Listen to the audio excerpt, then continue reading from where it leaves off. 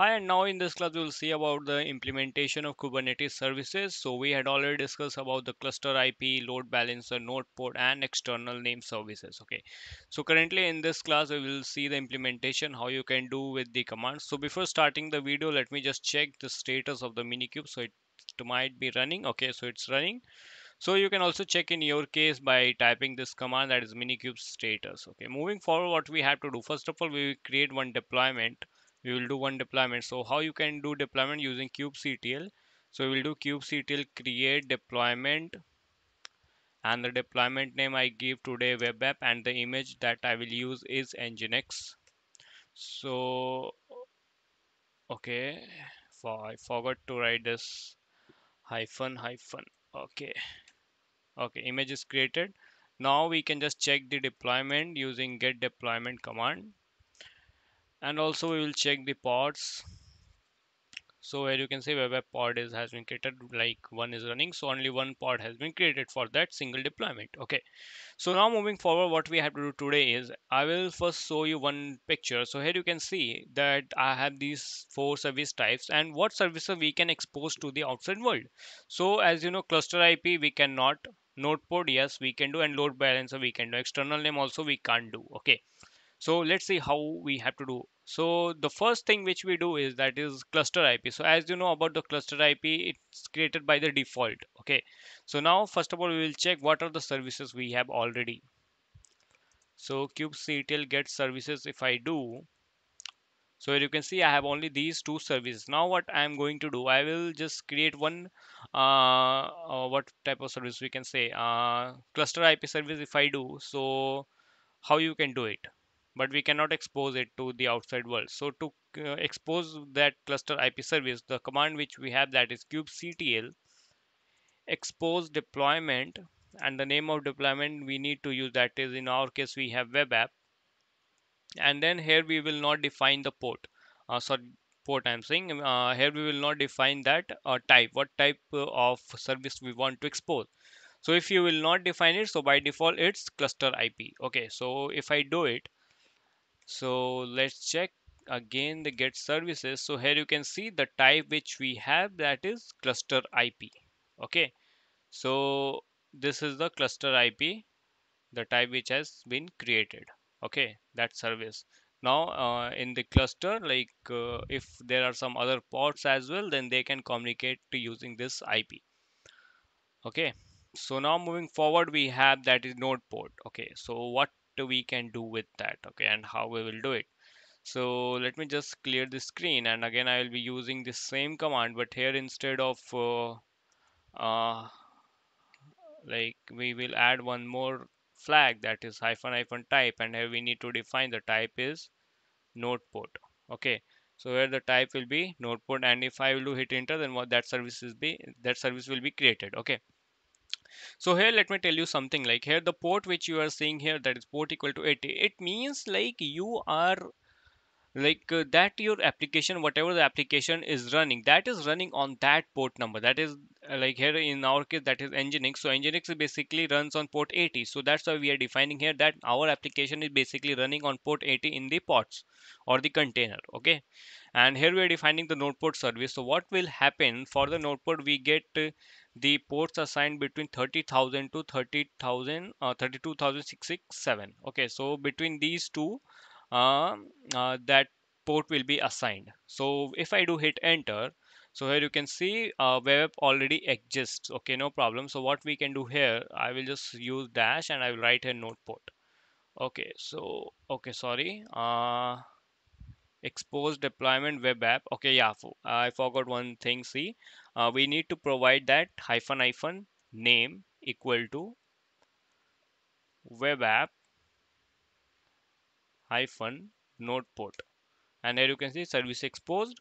And if I do get services, so here you will see web app node port. Okay, so here you can see that type is node port, and the name of this service is this web app node port.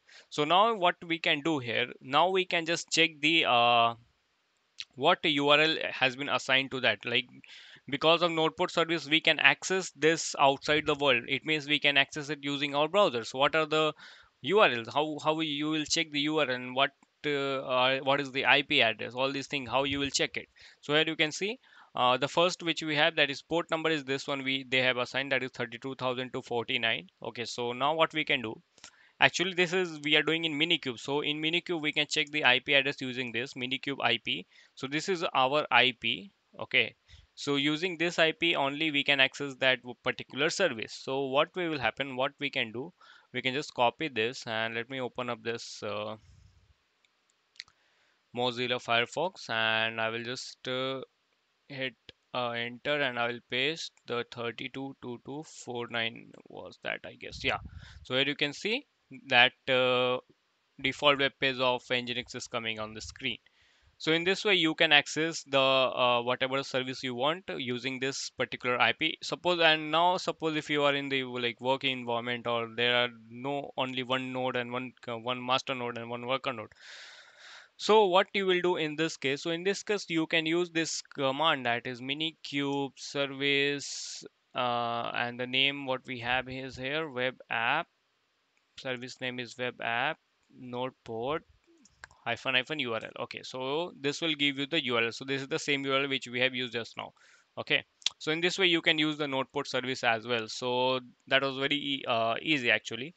So, and let me tell you some story behind it, what happens, what actually happens when you create this service. So suppose in your cluster you have 2 to 3 nodes, like worker nodes. Okay, so at every node, what will happen, at every node that port will open, that current port which you are seeing here, that is 32,249. So what will happen at at every node, that port will open, and then whenever someone request, so whenever someone requests to that particular your service, so it will be redirected to the Kubernetes service, and then Kubernetes service will decide to which pod or to which like whatever service they have to provide. Okay, this is the like some stories. So actually notepod is also considered as like not secured. Okay, because it opens the port, and suppose some malicious user come, then they can access that port, and some information can be like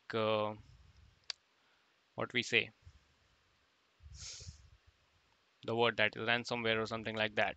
Okay, so now moving forward, what we have to do here is we will talk about now, that is the load balancer. Okay, so we have already discussed about the load balancer. So how you can expose that load balancer service. So this is the same thing which we do. We have to just we